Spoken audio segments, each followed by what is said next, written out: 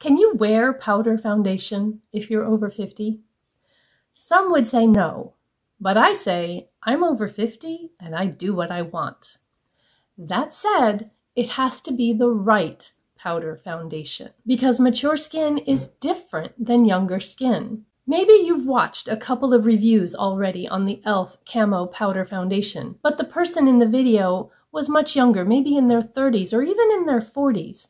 And the way it performed on their skin is not necessarily how it's going to perform on our skin. So today I'm going to try out the e.l.f. Camo Powder Foundation, but in order for you to know if this review will be helpful to you, you need to know a little bit about me. More particularly, you need to know a little bit about my skin. So in case you want to follow along, I'll put a little list of things here. And I am 56 years old. I'll be 57 at the end of the month. It's my birthday month. And I have lines and wrinkles, and especially I have crow's feet out here and some smile lines and enlarged pores here in my cheek area. I do use Retin A in my Curology formula, and so sometimes I get dry patches. But in the midst of that, my skin is kind of combo normal to oily. So I have oiliness in my T-zone on my forehead, and then I get these dry patches, typically like right here above my lip, sometimes on my upper cheeks. Now, before we go any further, I want you to know that this is not the first time that I have tried this foundation. I was going to do a first impression full day wear test, which I did yesterday. And spoiler alert, it didn't go well. I will be inserting footage of all of that so you can see my first impressions and what I thought of it as I went through that first day wearing it. But I want to try it again. I want to try it with no primer and a different primer and see if I get a better result. As I said, I already had this on my face yesterday, and I'm going to go ahead and insert some of that footage here. So I'm going to actually use the e.l.f. Jelly Pop Dew Primer. It is kind of gripping, and so I think it will really help keep that powder foundation where you want it. So just take a couple of pumps of that and smear that in everywhere. A lot of times I'll also put a pore filling primer through my T-zone, but I'm not going to do that today. I don't want to layer too many products. I just want to be able to get a good read on this foundation. The color that I got is Fair 125C. So that's there, and now I am going to use the applicator that came with the product to do the right side of my face, and on the left side I'm going to use a brush. Got some product on the applicator, and we'll just go in and see what happens. Whoa. That is some serious coverage, and I probably have way too much. That one little swipe is going to do my whole face.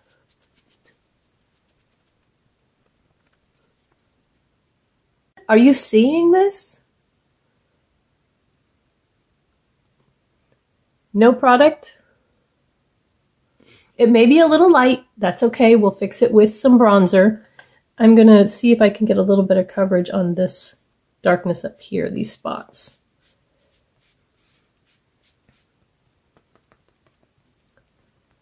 I'm stunned. I really am. I did not expect that. I've tried not to watch too many reviews of this because I want to have my own opinions, and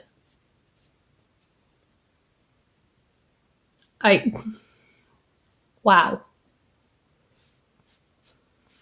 I'm going to blend that a little down my neck. I have larger pores here on my cheek and on my chin, and I'm going to come in really close. Can you see how blurred that is right there compared to this side? Now I know this side's a little shiny because of the primer, but I'm impressed. Okay, let's see what we can do with a brush. I am going to use this e.l.f. Fluffy Powder Brush to put it on. And so I'm going to dip in, and you can see it's kind of kicking up some powder. And then I'm going to tap that on. Now, I don't expect to get the same coverage on this side that I did on this side.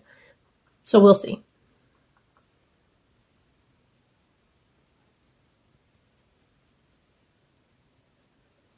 I may have to go over like the bridge of my nose just to make sure things blend and that sort of thing, but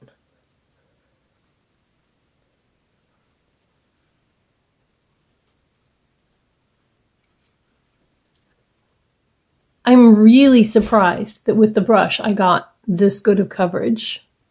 Very similar to what I got over here. I do think I got a little bit more of a blurring effect with the sponge than I did with the brush. But I'm going to leave it because I am doing a wear test, so I don't want to confuse anything. However, I am going to blend the center of my nose because right now I have a line down the center of my nose. So it does look a little powdery and very matte right now. So I am going to put on the rest of my makeup and I will be right back.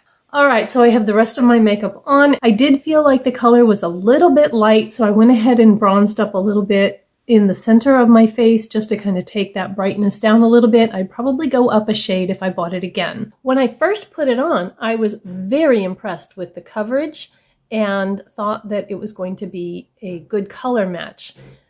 Once I got it all on my face, I thought perhaps it might be a little light, and so I kind of tried to fix that with bronzer. It didn't feel heavy on my skin, but it did end up looking a little bit masky, and I don't know if perhaps using the applicator I just put on too much. And it seemed okay when I was under my studio lights, and then I went outside and I filmed in natural daylight, and I couldn't see how it looked because it was way too bright out there. But when I watched that footage back later, I was surprised to see that it really did kind of emphasize every pore and line and dry patch on my face. So I'm here in my kitchen in natural light. I used the e.l.f. Microfine Setting Mist and it really helped take down that powdery look to it. I did think it looked a little too matte without the setting spray, just so you know. This is the brush side and this over here is the applicator side. So here I am out in the bright sunshine and it is really bright. I can't even see the screen to know if I'm in the picture. I think I am, so I'm just going to close my eyes and let you guys see what this looks like in the sunshine.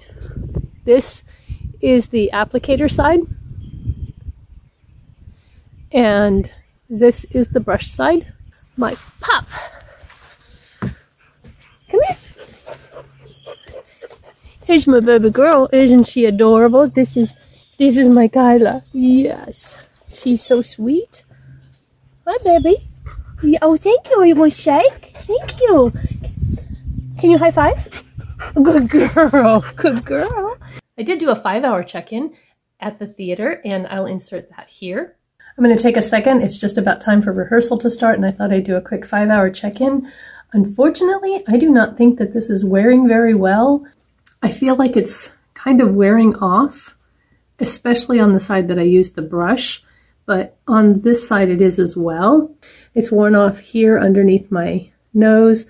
I have blown my nose a couple of times, but it's also looking really dry around my mouth and a little bit polka dotted pores here on my cheeks. And so I'm not sure that I'm fond of this, and I know a lot of people really love it, but so far it's not my best base day with this foundation and this primer. And then I did a 9-hour check-in when I got home. Okay, I'm home and it's been about 9 hours since I put this on my face, and I thought it looked good when I first put it on. Not so sure about how I liked it out in the sunshine. And then at like the 5-hour mark, I thought it was looking not great. So I don't know, I may have to just wear it again and see then, but I'm seeing like some dryness right in here. It's not really gathered in my creases here. If I look on my forehead, feels a little oily, but not bad. It still feels pretty matte, but it is pretty worn in this area of my face here. Especially more on the side that I did with the brush than the side that I did with the applicator. But both sides, kind of in my cheeks here, it's worn off. It's also worn right in here and on my chin. So unfortunately, I cannot give it just, you know, a 2 thumbs up, yay, it's great. at least on my first wearing. And this is with kind of somewhat oily skin and a hydrating primer.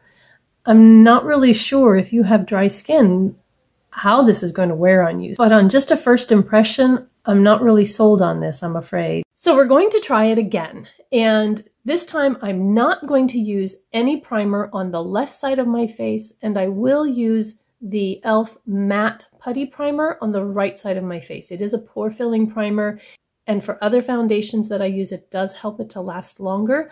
But I am going to only use a brush today. I feel like I got less of a masky coverage with the brush. So, by the way, I did film this eye look before I got started on this one, and if it's already up, I will link it down below, and if not, then be sure that you are subscribed and that you hit the notification bell so you'll know when I upload it.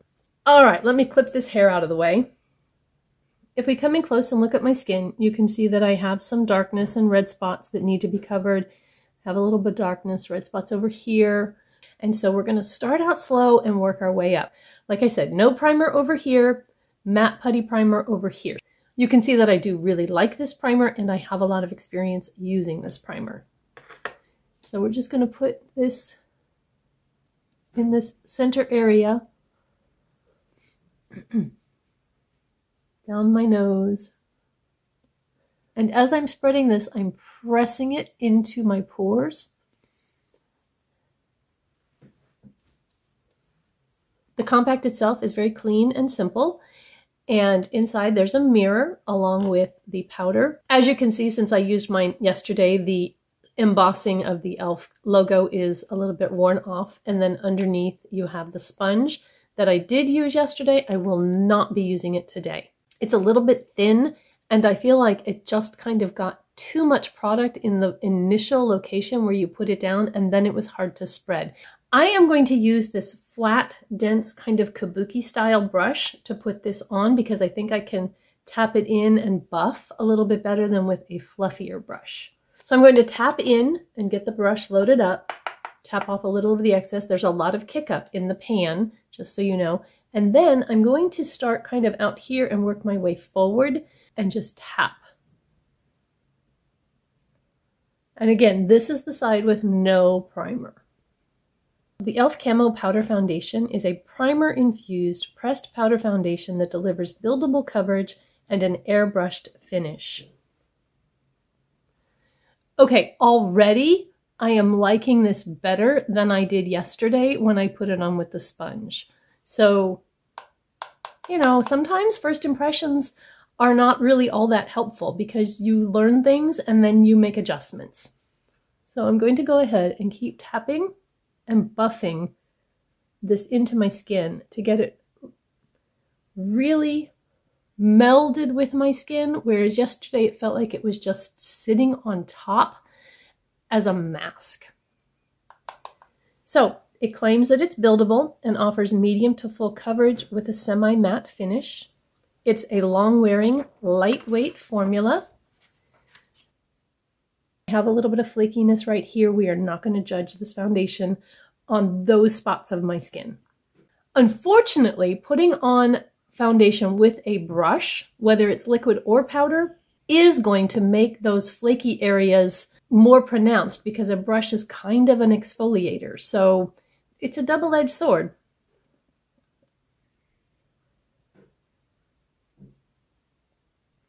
Okay, so this is the side with the brush with no primer and difference between nothing on my skin there. I do think that it's given some really nice coverage. And like I said, I already like it better than I did with the applicator yesterday. So let's go in and put it on the other side. They claim an airbrushed even complexion, on-the-go shine control, talc-free and non-comedogenic, and available in a wide range of 30 shades.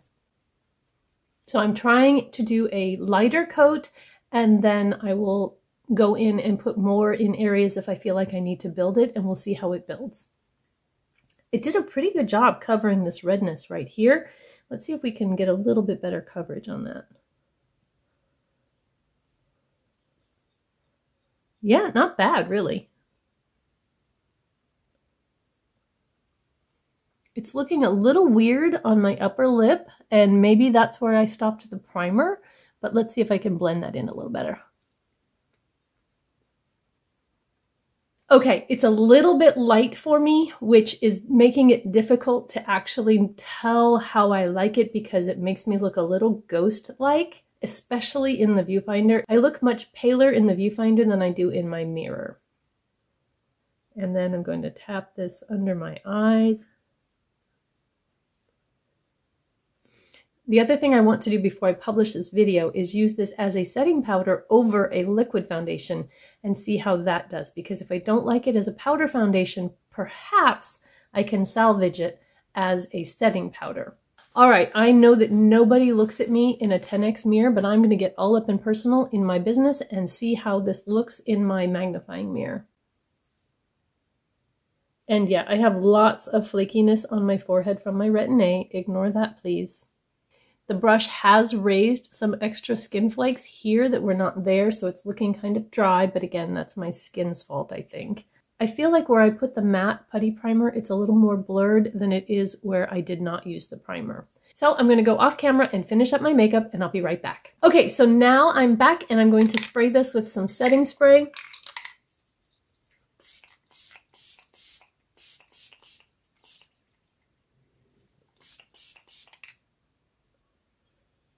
And I really, really like this e.l.f. Mint Melt Stay All Night Microfine Setting Mist. I use it a lot. I've used it with lots of different foundations. I know that it does help my makeup stay on longer. I know some people will say setting sprays don't make a difference, but for me, they do. And this one does. I have a dry sponge here. I didn't have a wet one, so I'm just going to kind of press that and see if that helps it meld even more into my skin. I'm going to come in real close and let you see how it looks.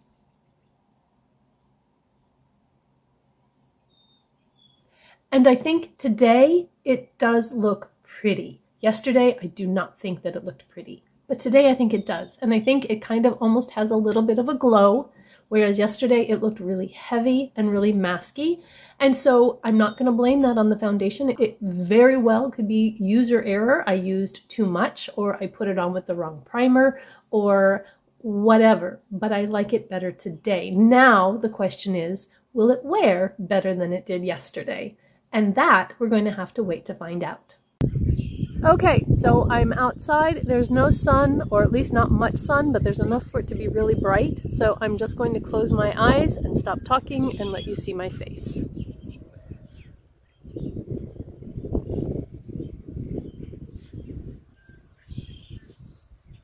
And just like yesterday, I have a visitor. You want to get in my picture? Oh, she's going to lick off my foundation. Come on, let's see. Say hi. Say hi, baby. She's my good girl. Oh, I love you so much. All right, we'll see you in about 5 hours. Okay, so I am outside the theater, and I'm doing this 5-hour check-in here because it's crazy inside. We're about to start rehearsal. I do have a little bit of sunshine, so you can kind of get that full sun effect. It's probably pretty harsh light. But once again, I am not happy with how this is looking in my nose area, around my chin, my mouth. I have blown my nose about 3 times today, and I realized that, you know, that's kind of hard on a foundation, but I think a foundation should be able to last through 3 nose blowings. If you've got allergies or a cold, okay, it's not going to last, but it should be able to hold up to a little bit. So anyway, I do kind of see the polka dot pore thing happening, and just really not happy with how this is wearing on my face. So I will check in again when I get home for the 9-hour check-in and see if it's worn off more, or if this is about as far as it's going to go. And then we'll give our final thoughts on it. Here we are at the end of day 2 of the e.l.f. Camo Powder Foundation wear test. And while maybe it looks a little bit better than it did yesterday, it still doesn't look great. I'm going to come in close and see if you can see this my nose. It looks weird on my nose. It's all broken up. I don't have any foundation on this part of my face on either side, underneath my nose, or on my chin. It's also kind of worn off here. And that's not usually somewhere that I have problems with foundation wearing off. The sides of my face still look okay. The blush, bronzer, and highlighter held up fine on that part of my face. My forehead feels pretty oily. The claim about on-the-go shine control. I don't look terribly shiny through here, but I am shiny on the forehead. And I'm going to turn out the ring light because the lighting will get darker, but I think you'll be able to see better what's going on my face. So you can see how much redness is coming through on my nose, and I think you can see how it's all broken up, like right in here and in there. So it just really did not hold up, and it's looked this way from 5 hours in. It's not really settled in lines and wrinkles, but it's just worn off weird. And I need foundation to last at least 9 hours. And this one has looked this way since 5 hours in, maybe before. I didn't even look at my face before the 5-hour check-in, so I don't know when it kind of started looking weird. But as much as I love e.l.f. products in general, I can't recommend this. And honestly, I do not have an e.l.f. foundation that I like. I tried the e.l.f. the CC cream, and I did not like the way that performed on my skin either. So while I have a lot of e.l.f. products that I just really love, so far foundations have not made that list. And I am going to try this as a setting powder over a foundation, and I will update that in the description box below because I'll do that in the next couple of days while I'm editing, but I'm not going to film that. I realize that my experience with this Camo Powder Foundation is different than most of the reviews out there. I did watch a couple today because I wanted to see if anybody else had that issue that I had yesterday with it just breaking up like it did. And I did find one video where the wear was about what I had, but for the most part, a lot of people really liked it. So everybody's experiences with makeup are different, but this was mine. And so unfortunately, I just don't feel like I can recommend this to you because it just did not work well for me. That said, everybody's experiences are different. And if you have used it, please share your experience with us down below. I'd love to hear how it worked for you. I'm going to post some videos for you to click on so you can watch some more of my content. And I hope that you all have a beautiful, blessed day, and I will see you in my next video. Bye-bye.